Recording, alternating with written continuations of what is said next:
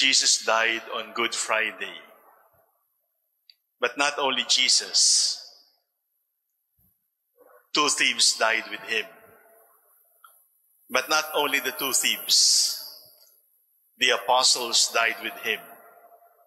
Judas did also.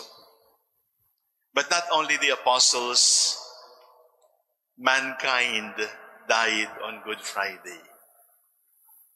Something tragic happened on Good Friday, and humanity was never the same again after that.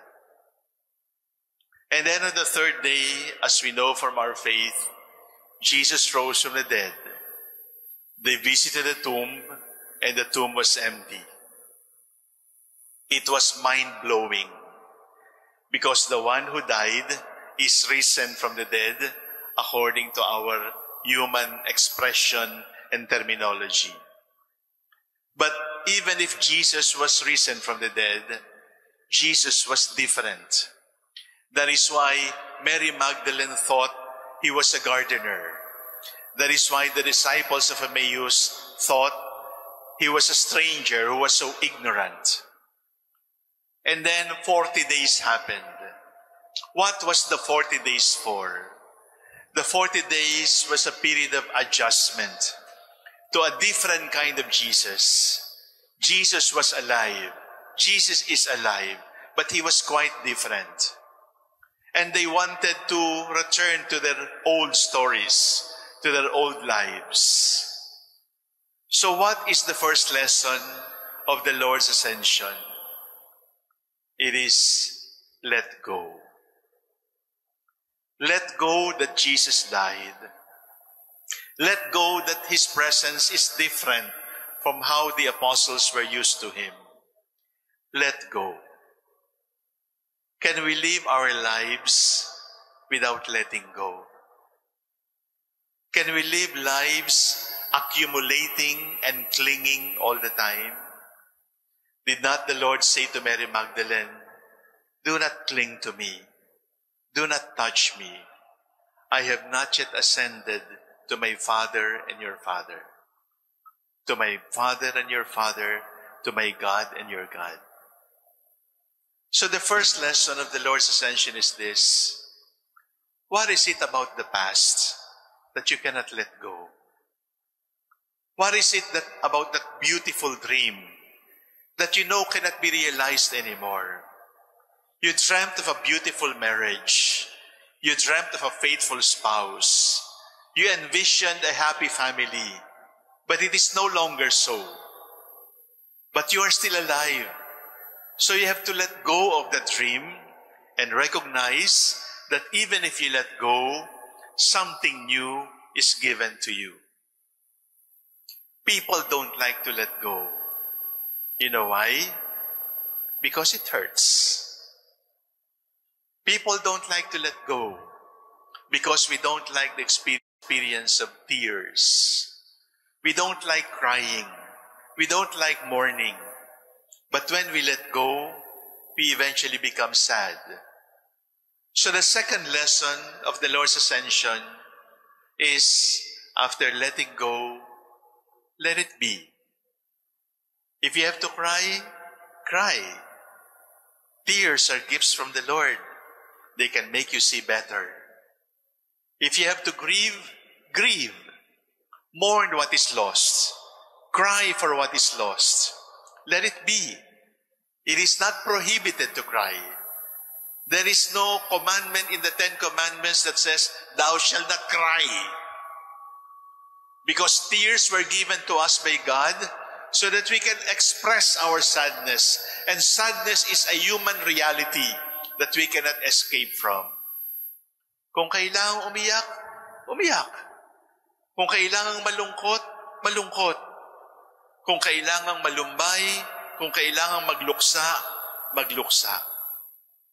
Let go and let it be. But you know what happened?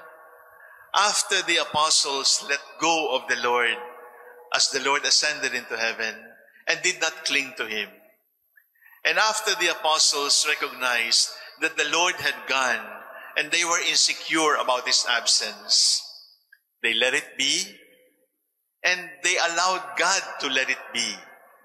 And what happened?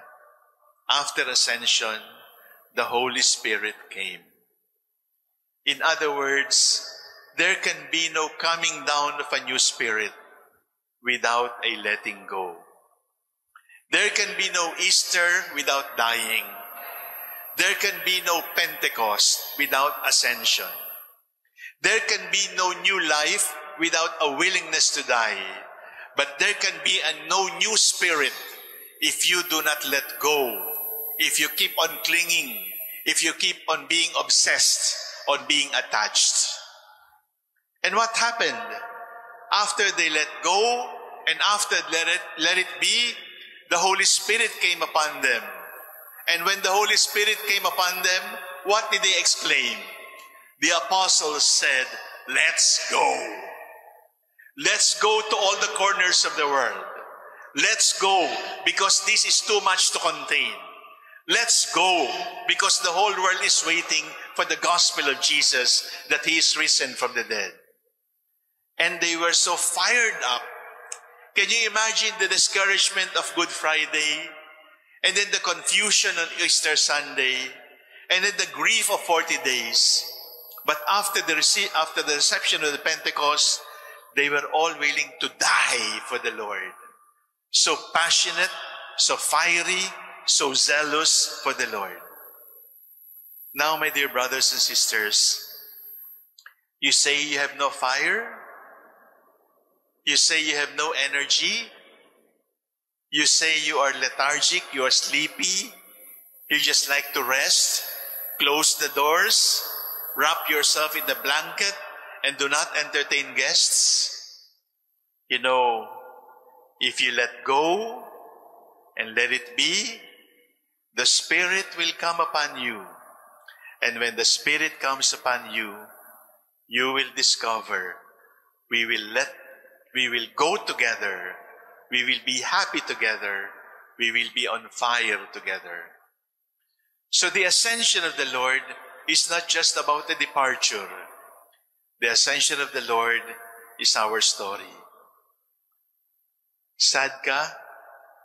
Unhappy ka? Frustrated ka? Disappointed ka? Let go. Let go of those old dreams. Let go of those old hurts. Let go of those ugly memories. Cry if you need to cry. Grieve and mourn if you need to grieve and mourn. And even die if you need to die. And in letting go and let it be, believe me, the Holy Spirit will come to you. And then you will be on fire with a different kind of fire. You will be energized with a different kind of energy. You will be passionate with a different kind of passion. Because that Spirit is only given to those who are willing to let go. Let go, let it be. Receive the Holy Spirit, and after receiving a new spirit, let's go together and change the world.